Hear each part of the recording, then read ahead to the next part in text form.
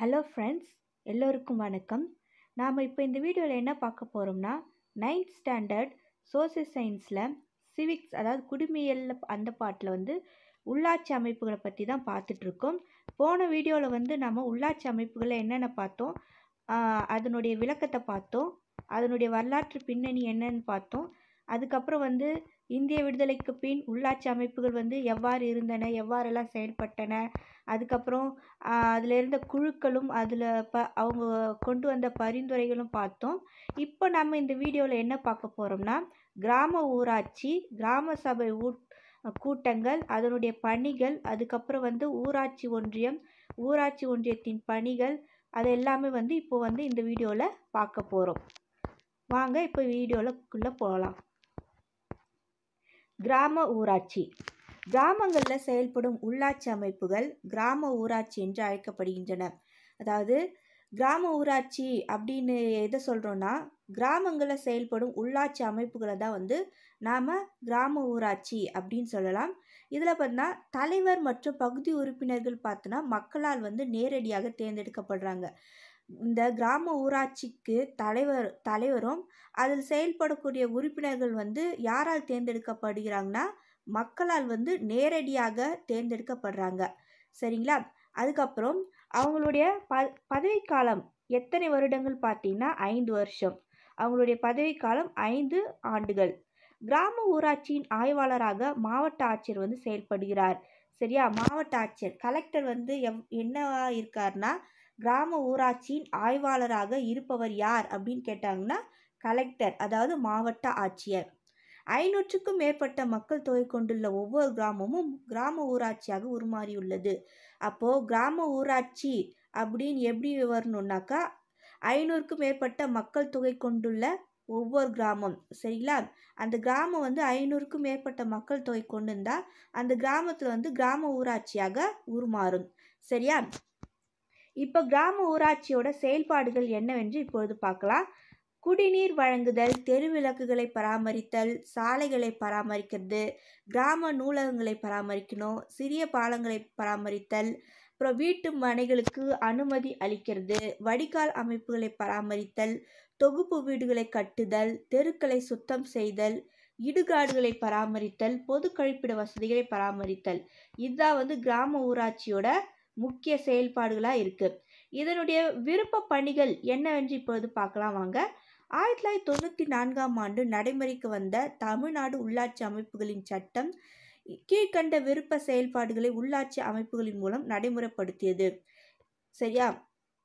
இது எப்போ நடைமுறைக்கு வந்துச்சுன்னு பார்த்தீங்கன்னா 1994ஆம் ஆண்டு நடைமுறைக்கு வந்த தமிழ்நாடு உள்ளாட்சி அமைப்புகளின் சட்டம். சரியா? இதுதான் கீழ்கண்ட செயல்பாடுகளை நடைமுறைப்படுத்தியது. என்னென்ன செயல்பாடுகள்னு பார்க்கலாம். கிராமங்களில் உள்ள தெரு விளக்குகளை பராமரித்தல், அதுக்கப்புறம் சந்தைகளையும் திருவிழாக்களையும் நடத்துதல், இதெல்லாம் விருப்ப பணிகள்.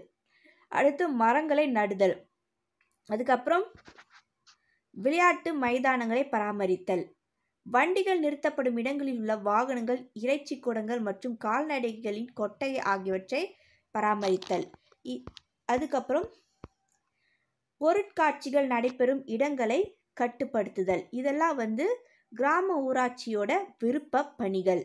அடுத்து இதனுடைய வருவாய் என்னவென்று பார்க்கலாம். 3 அடுக்கு அமைப்புள்ள ஊரக உள்ளாட்சி அமைப்பில் கிராம ஊராட்சி மட்டுமே வரி விதிக்கும் அதிகாரத்தை பெற்றுள்ளது. அதாவது 3 அடுக்கு அமைப்புள்ள ஊரக உள்ளாட்சி அமைப்பில் 3 அடுக்கு அமைப்புள்ள ஊரக உள்ளாட்சி அமைப்பு, அதில் கிராம ஊராட்சி மட்டும்தான் வரி விதிக்கும் அதிகாரத்தை பெற்றிருக்கிறது. மற்றது எதுக்குமே வரி விதிக்கும் அதிகாரம் கிடையாது. எதுக்கு மட்டும் வரி விதிக்கும் அதிகாரம் இருக்குன்னா கிராம ஊராட்சிக்கு மட்டும் வரி விதிக்கும் அதிகாரம் கொண்டது. இதனுடைய வரிகள் என்னவென்று பார்க்கலாம். சொத்து வரி, தொழில் வரி, வீட்டு வரி, குடிநீர் இணைப்புக்கான கட்டணம், நிலவரி, கடைகள் மீது விதிக்கப்படும் வரிகள். சரிங்களா? அடுத்து கிராம சபை கூட்டங்கள் பற்றி பார்க்கலாம். ஒவ்வொரு ஊராட்சியிலும் அவ்வூராட்சி அதிகார எல்லைக்கு உள்ளே வசிக்கும் மக்களே கிராம சபை உறுப்பினர்களாக இருப்பாங்க. இப்போ கிராம சபை கூட்டத்தில் உறுப்பினர்கள் யார் அப்படின்னு பார்த்தீங்கன்னா, அந்த ஒவ்வொரு ஊராட்சியிலும் அவ்வூராட்சி அதிகார எல்லைக்கு உள்ள வசிக்கும் மக்கள் தான் வந்து கிராம சபை உறுப்பினர்களாக இருப்பாங்க. சரிங்களா? உள்ளே வசிக்கும் மக்கள், அதாவது அந்த அவ்வூராட்சி அதிகார எல்லைக்கு உள்ளே வசிக்கும் மக்கள் தான் கிராம சபை உறுப்பினர்கள். ஊராட்சி தலைவர் வந்து கூட்டங்களுக்கு தலைமை தாங்குவார். ஊராட்சி தலைவர். கிராம சபை கூட்டங்களில் வரவு செலவு கணக்குகளும் திட்டங்களினால் பயனடைந்தோர் பற்றியும் கலந்துரையாடப்படும். இதில் இந்த கிராம சபை கூட்டங்களில் என்னென்ன நடைபெறும்னு பார்த்தீங்கன்னா, வரவு செலவு கணக்குகள் திட்டங்களினால் பயனடைந்தோர் பற்றியும் கலந்துரையாடுவாங்க இந்த கிராம சபை கூட்டத்தில். ஓகேவா? அடுத்து, ஒரு வருடத்தில் வந்து 4 முறை வந்து கிராம சபை கூட்டங்கள் வந்து நடத்தப்படும். அடிக்கடி வந்து நடத்த மாட்டாங்க. ஒரு வருஷத்துக்கு 4 முறை தான் வந்து நடத்துவாங்க. சரிங்களா? அது என்னன்னைக்குன்னு பார்த்தோன்னா, முக்கியமாக வந்து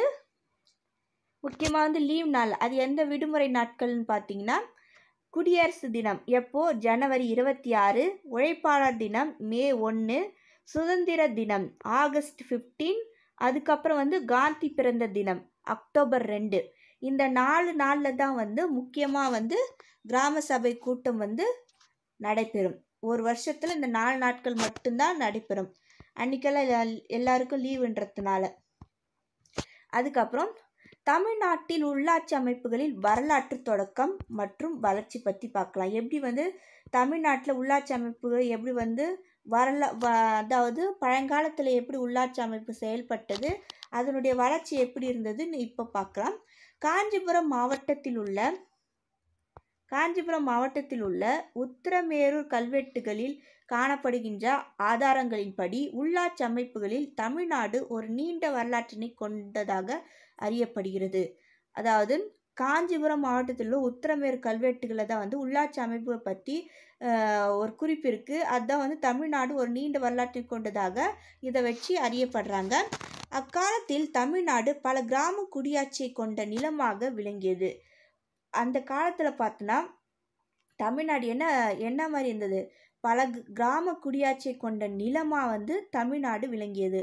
பல சமூக குழுக்கள் தங்களது பகுதி மேம்பாட்டிற்காக பல்வேறு நடவடிக்கைகளில் ஈடுபட்டாங்க. 10 மற்றும் 11ஆம் நூற்றாண்டுகளில் நடைபெற்ற சோழர்களது ஆட்சி காலத்தில் இந்த முறை உச்சநிலையை அடைந்தது. இப்போ இந்த உள்ளாட்சி அமைப்போட இந்த முறை பார்த்தீங்கன்னா எப்போ உச்சநிலை அடைந்ததுன்னு பார்த்தீங்கன்னா 10 மற்றும் 11ஆம் நூற்றாண்டுகளில் நடைபெற்ற சோழர்களது ஆட்சி காலத்தில் தான் வந்து உச்சநிலையை வந்து இந்த உள்ளாட்சி அமைப்புகளோட செயல்பாடு வந்து உச்சநிலை அடைந்தது. சரிங்களா? அடுத்து, கிராம சபைகள் பார்த்தீங்கன்னா வரி வந்து விதித்தன. கிராம சபை என்ன பண்ணுச்சு? வரியெல்லாம் விதிச்சிச்சு. அதுக்கப்புறம் சமூக வாழ்வினை மேம்படுத்தின. தங்களது குறிப்பிட்ட பகுதியில் நீதியையும் நிலைநாட்டின. இந்த கிராம சபைகள் சோழ அரசர்களுடன் வலிமையான உறவுகளை கொண்டிருந்தனர். ஓகேவா? இந்த கிராம சபை பார்த்தீங்கன்னா சோழ அரசர்களுடன் வலிமையான உறவுகளை வந்து கொண்டிருந்தன. கிராம சபையின் உறுப்பினர்களை தேர்ந்தெடுக்க குடவோல முறை என்ற இரகசிய தேர்தல் முறை வந்து புழக்கத்தில் இருந்தது. அப்போ அந்த காலத்தில் வந்து கிராம சபை உறுப்பினர்களை எப்படி தேர்ந்தெடுத்தாங்கன்னா குடவோல முறை என்ற இரகசிய தேர்தல் முறை வந்து புழக்கத்தில் இருந்தது. சரிங்களா?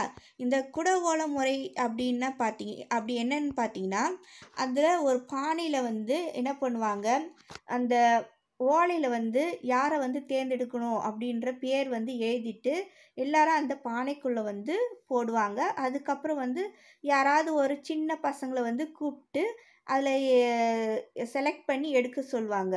அதுலேருந்து செலக்ட் பண்ணி எடுக்கிறவங்க தான் வந்து அந்த கிராம சபை உறுப்பினர்களாக வந்து தேர்ந்தெடுக்கப்படுவாங்க.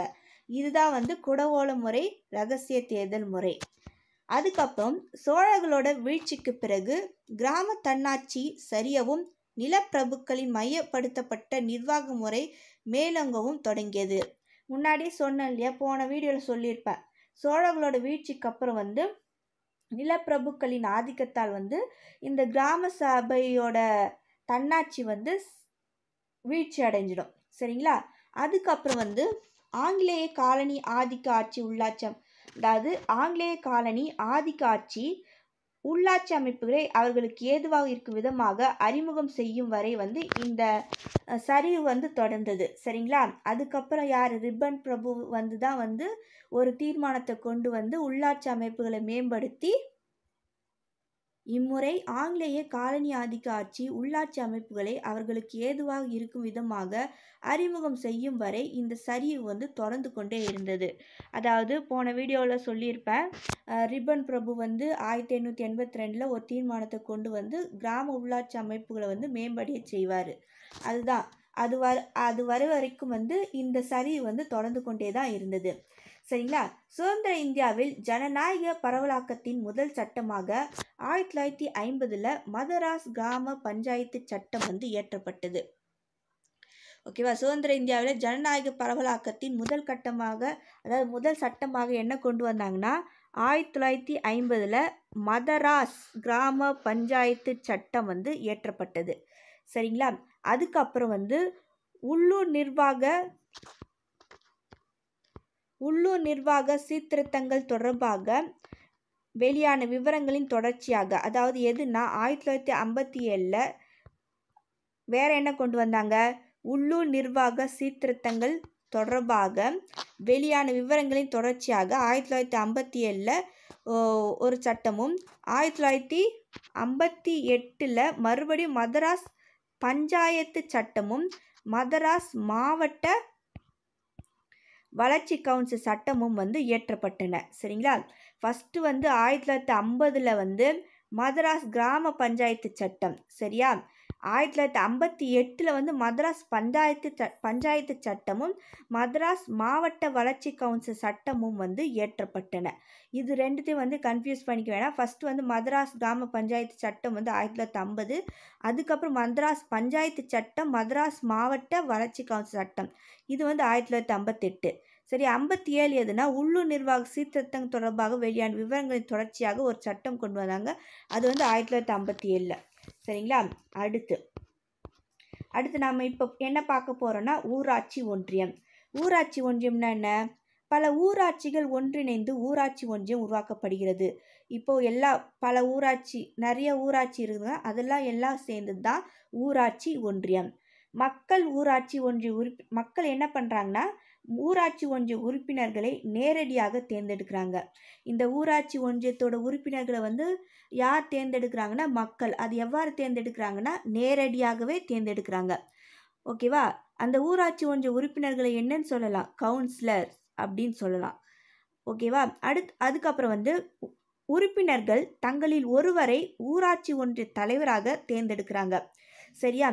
இப்போ அந்த கிராம ஊராட்சியில் வந்து தலைவரையும் உறுப்பினர்களும் மக்கள் வந்து நேரடியாக தேர்ந்தெடுக்கிறாங்க. 2 பேரையும் வந்து மக்கள் வந்து நேரடியாக தேர்ந்தெடுக்கிறாங்க. ஆனால் ஊராட்சி ஒன்றியத்தில் பார்த்தீங்கன்னா உறுப்பினர்களை மட்டும்தான், அதாவது கவுன்சிலர்களை மட்டும்தான் வந்து மக்கள் வந்து நேரடியாக தேர்ந்தெடுக்கிறாங்க. ஆனால் இதனுடைய தலைவரான சேர்மேனை வந்து எப்படி தேர்ந்தெடுக்கிறாங்கன்னா மக்கள் தேர்ந்தெடுக்க மாட்டாங்க.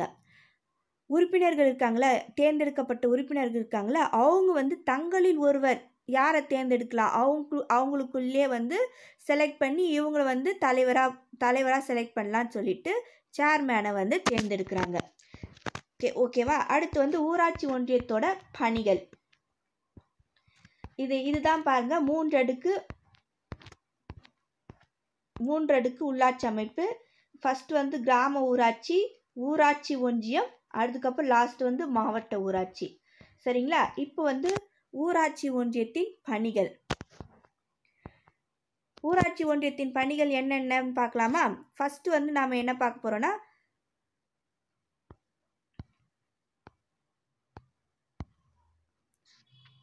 குடிநீர் வழங்கல் என்ன?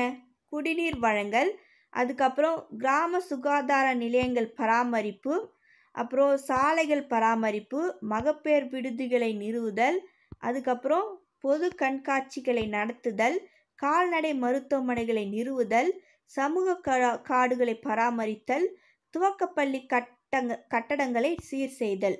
சரியா? கட்டங்களை கொடுத்துருக்காங்க, கட்டடங்களை. இதுதான் வந்து ஊராட்சி ஒன்றியத்தோட பணிகளாக இருக்குது.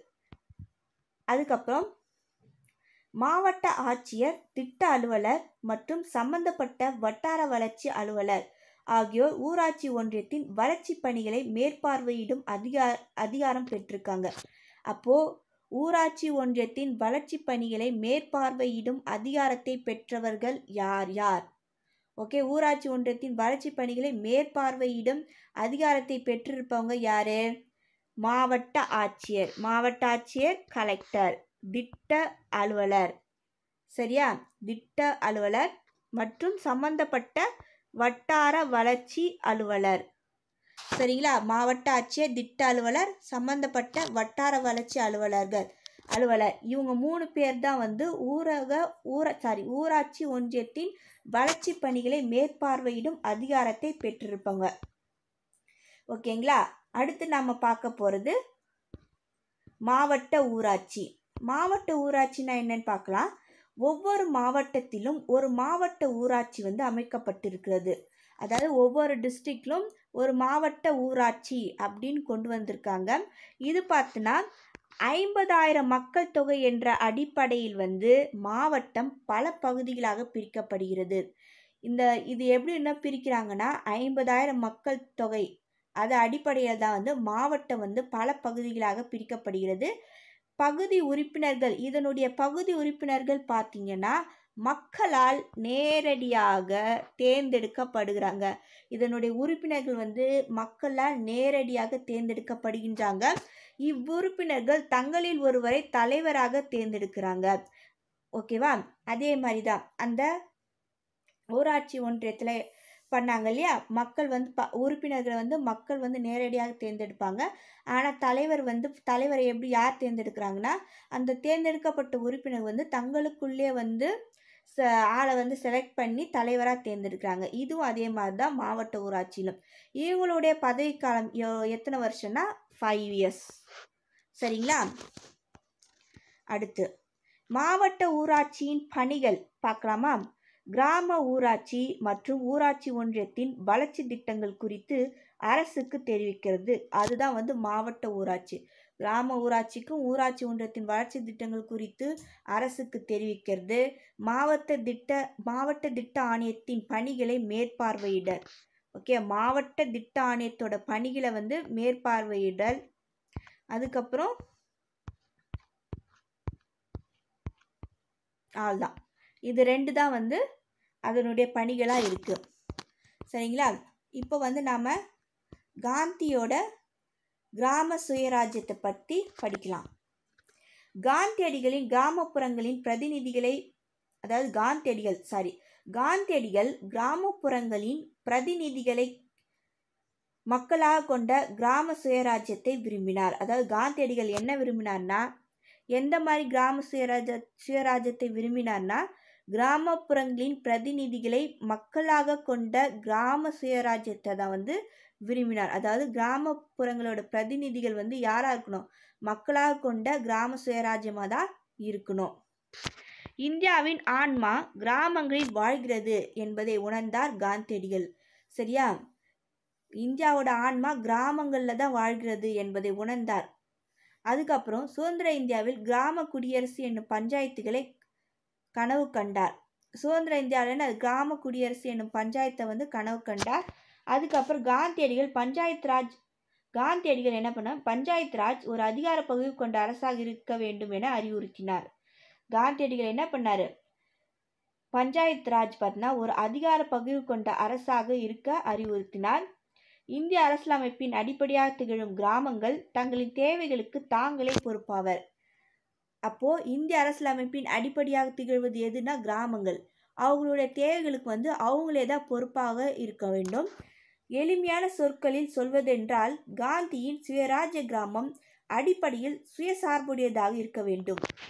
அதாவது அவருடைய சுயராஜ்ய கிராமம் எப்படி இருக்குன்னா அடிப்படையில் சுயசார்புடையதாக இருக்க வேண்டும். சுயமாக எதுவுமே செய்யக்கூடியதாக தான் இருக்க வேண்டும். வாழ்க்கைக்கு தேவையான உணவு, தூய்மையான நீர், சுகாதாரம், வீட்டு வசதி, கல்வி மற்றும் பிற தேவைகளுக்கு என அனைத்து தேவைகளையும் ஏற்கும் அரசாங்கம் மற்றும் சுய பாதுகாப்பு உள்ளிட்ட அனைத்தையும் வழங்க வேண்டும். இது எல்லாமே வந்து சுய பாதுகாப்பு உள்ளிட்ட எல்லாத்தையும் வந்து இந்த அரசாங்கம் வந்து வழங்க வேண்டும். சரிங்களா? இப்போ வந்து நகர்ப்புற உள்ளாட்சி. நகர்ப்புற உள்ளாட்சியில் என்னென்ன இருக்குது? பேரூராட்சி, நகராட்சி, மாநகராட்சி.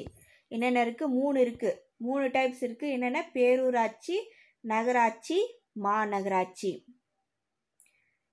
இந்த வீடியோ உங்களுக்கு பிடிச்சிருந்தா லைக் பண்ணுங்கள், ஷேர் பண்ணுங்கள், முடிஞ்சால் கமெண்ட் பண்ணுங்கள்.